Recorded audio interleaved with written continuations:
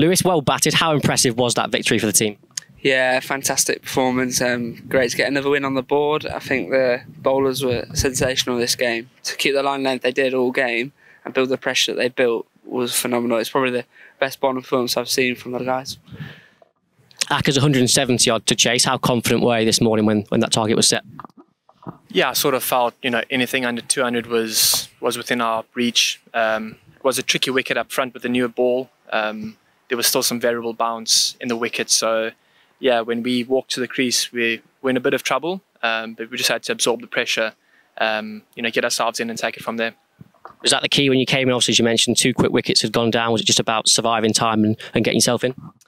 Yeah, obviously still looking to score in your areas, but trying to be as disciplined as possible. We knew that with 4 seamers, they had to come back for their second, third spells. It was in one of our chats upstairs, keep bringing them back for their second, third spells.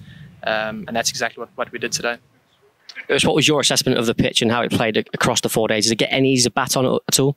I think it got better through the 3 days. I thought it was a really good cricket wicket, to be honest with you, because you could score your runs, but if you put the run in the right area, there's a little bit there for you. But on the whole, it was a fantastic pitch. And this man alongside you, the king of chasing, how good was he today? Yeah, fantastic. Some of the shots he plays are brilliant, and the calmness he brings to our team and to his partners really something to behold. And he's playing fantastic at the minute, and hope he's continued to the end of the year. And like a same question about Lewis, I know he's been by his own admission scratching around for runs a little bit, but is that a case of form is temporary and class is really permanent?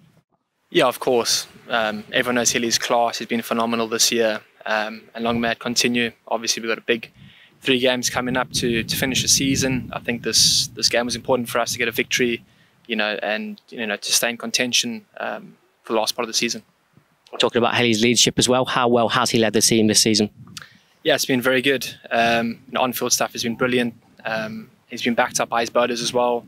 I think our bowlers have really done a phenomenal job for us this season.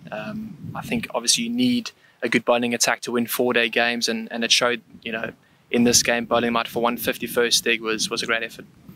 It's hard to single anyone out, Lou, across that bowling attack because they all were fantastic this game, but Tom Scriven, 7 for 73, I think, in the match. Just how good was he?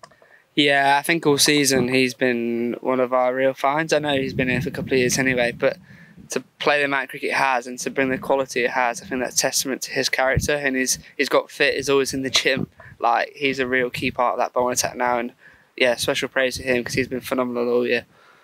Just how much confidence is there in the group now after the past month or so with wins coming after each other so quickly? Yeah, absolutely. There's a lot of confidence in there, but as we've just said, we're not getting ahead of ourselves. As Acker said, there's 3 games to go in this competition, and we're taking it day by day. And hopefully we can put a good result up in the last 3 and see where we get to.